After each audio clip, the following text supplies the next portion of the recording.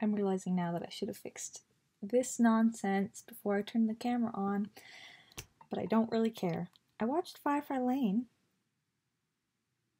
For a second, I don't know if that's what it's actually called. It is. And gosh, I love me some Katherine Heigl, and there were actually good plot twists, which is just sadly surprising. Some female friendship, some flashbacks / multi-timeline, but not like time travel or anything, just flashbacks. Storytelling, real issues, not all of the issues, but like real issues. This is like gonna be a weird pet peeve, but also I think it's because it was written from a book which was at least like a couple years old. I have no idea, I didn't look it up. But having LGBT representation in a closeted gay dude.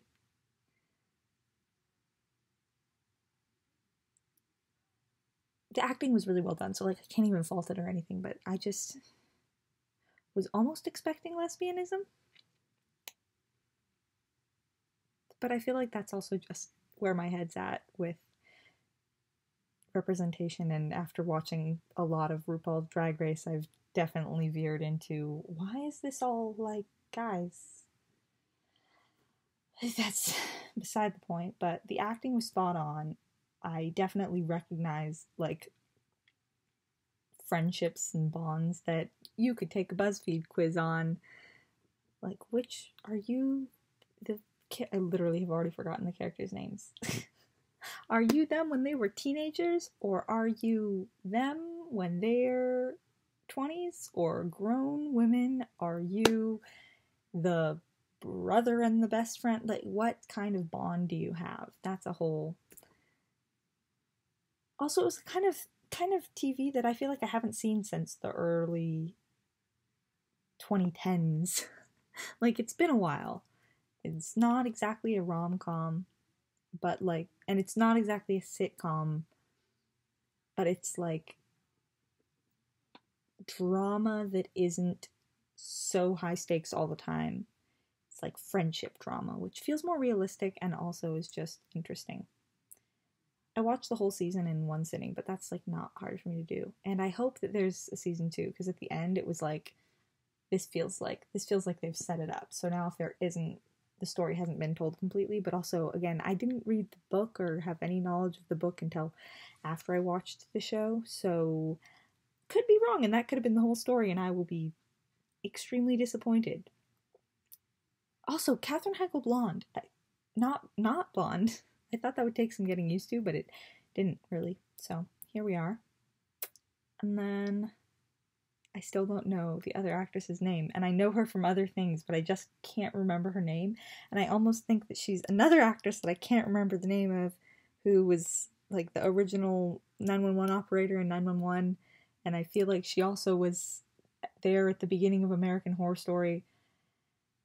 There's certain actresses that I just cannot absorb their name, and it's not because it's not actresses. There's certain actors that I just can't remember their name, and it's not because they aren't talented, it's just because they're so consistent throughout their performances. I remember them as each of the characters, but I also meld them into one character instead of being like, that's a person.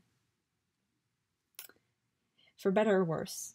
But I know who Katherine Heigl is.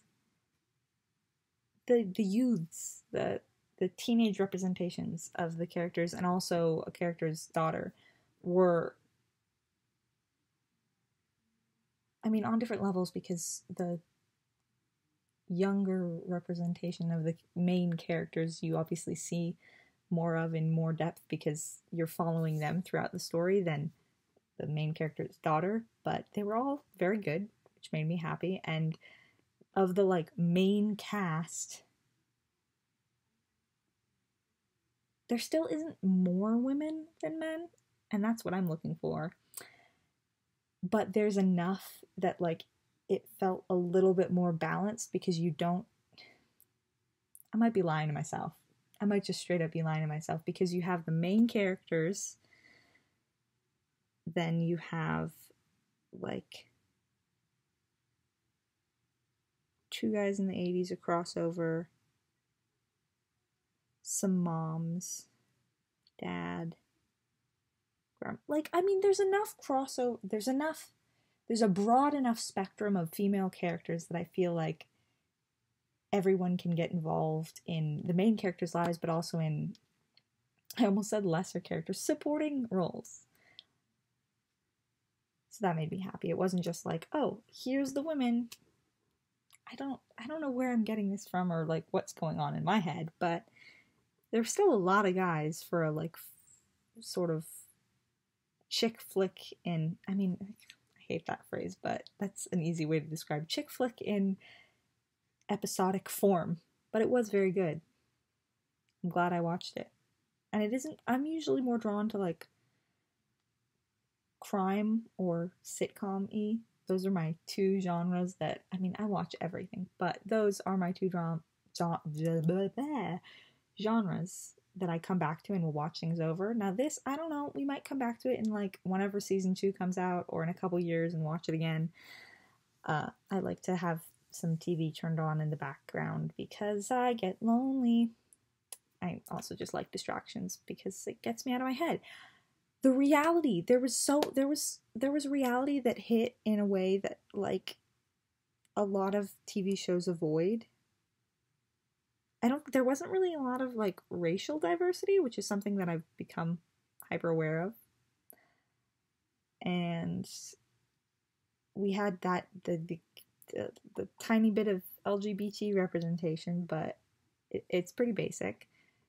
Still, it's nice to see like female empowerment stories with like realistic issues, and still of course heightened because it's a drama and everything, but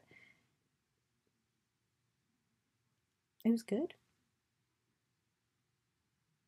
I did miss Katherine Heigl. I don't know, I remember there being drama or something with Grey's Anatomy, and I was like, oh, I guess I'm never gonna see her again.